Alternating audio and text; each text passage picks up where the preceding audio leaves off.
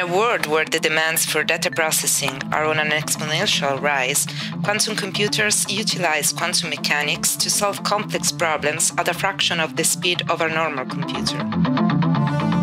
There is only one problem. Quantum computers take years to build and are very complicated to implement and operate. To make an efficient quantum computer, we need silicon wafers made from ultra-pure single crystalline silicon.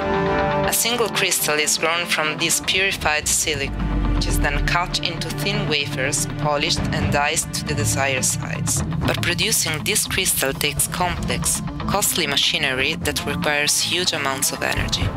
Imagine if, instead, we could create wafers directly from sand in the lab, in one night. Our aim is to grow thin germanium silicon layers on silicon substrate. This will serve as a material platform for future quantum computer processors. Such computer can, for example, be used in cryptography, allowing us to decrypt highly secure data at impossible to imagine speeds.